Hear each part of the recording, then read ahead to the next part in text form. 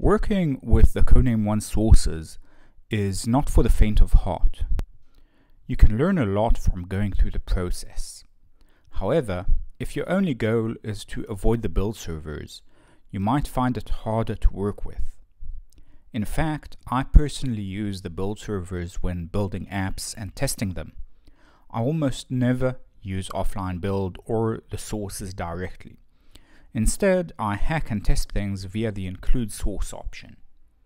However, learning this is still valuable, and I'm aware of a few people who don't share my opinion on this matter. Still, why would I write a guide for something like this? There are 3 individuals I think of who might benefit from this guide. If you are the type of person who needs to do everything yourself, then this is pretty much it. If you want to understand the underpinnings of Codename 1 at a deeper level than the more abstract descriptions, then this is a good first step. If you want to feel secure that you can hack Codename 1 manually if our service changes or becomes unavailable in the future, then the mere existence of this guide should help calm some of those concerns. To understand how to work with Codename 1 code, we first need to understand what Codename 1 does. For this case, I'll remove the build servers from the equation and focus on the portability aspect. Codename 1 includes 3 distinct pieces for portability. VM. For some platforms, such as Android, the VM is natively included. However, we work on top of ParParVM in iOS, KVM in Windows, and TVM for JavaScript. API represents the actual calls to the com.codename1 classes.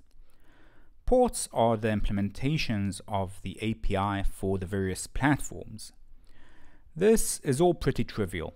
The API is always the same. We change the VM and port to support all the platforms. So if you understand this, then the simulator is simple too. In the simulator, the VM is just the standard Java VM, and the port is just the port of Codename 1 to Java SE. There is a bit more to that though. The port to Java SE includes a lot of specialized glue code to show the simulator and other features such as the network monitor, etc. But let's start with this and move on. All of the instructions that follow will work regardless of whether you have the plugin installed. I will focus on using the command line and assume you can translate that to your IDE of choice. Technically, you don't really need the plugin if you are working from the source code. However, it's convenient to work with. It means that selecting new project and picking Codename 1 just works. It means that double-clicking a resource file launches the designer tool, but technically, you don't really need it. What you do need is JDK 8. Notice that newer versions might not work. We generally use the Oracle JDK because it comes bundled with JavaFX, and that makes everything simpler as the simulator needs JavaFX for some features, specifically media and browser. If you choose to use OpenJDK, it might work if you install it with OpenJFX, but it's not something we tried. Apache Ant can be downloaded from the Apache website. Make sure Ant is in your system path and that the command runs. Note that you will need to define the Java home environment variable properly. Git is optional. You can download the zip from GitHub, but if you'd like to contribute pull requests back into the project, this can be useful. For Android development, we'll use Android Studio 3, which you can download from Google. For iOS development, we will use Xcode 9.x or 0.2 from Apple. We need to clone these repositories or just download the source zips of these repositories and expand them. These repositories should reside in the same hierarchy, and I will rely on that later on when giving out instructions. You will notice we have 3 repositories to start with. Codename 1 is the main repo. The skins make sense as we use them to show the phone skins, but why have binaries? The immediate question would be, why do we need binaries for an open source project? The answer is that they are harder to build on their own in some cases, and in others we need stubs of native platforms so we can compile against them without downloading the full SDK.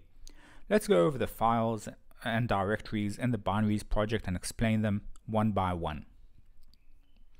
The SVG directory is from the open source Batik project. It's unmodified. We need it for the designer tool for SVG support.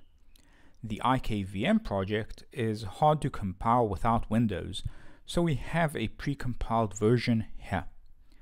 These are legacy stubs of the BlackBerry OS. I won't cover BlackBerry here, so these aren't really needed. We need stubs to compile JavaFX code. We don't embed this. This is the JH Labs project for Java SE image filters. We use this to implement Gaussian blur in the simulator.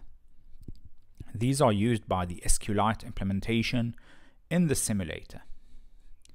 These are part of the open source ASM project, which we use in ParParVM. Everything here is stubs, which we use to compile the Android native implementation without downloading the full Android SDK. We don't run any of this, just use it for compilation. These are legacy stubs for J2ME, which is no longer supported. These are libraries used by the Codename 1 designer tool. There are a lot of Swing libraries used here. All of them are open source. This is an open source library we developed to improve JavaDoc generation. Check out the repos for the project. This is a pre-compiled binary from the CLDC directory in the project. It's here for convenience. This is technically a set of stubs of the Java API supported by Codename 1. This is a customized version of the cldc.jar file that exposes classes.getResource as string, which we normally don't want to expose. The entire directory contains binaries for the UWP port. I won't go into that because I won't cover the offline building of the UWP version here.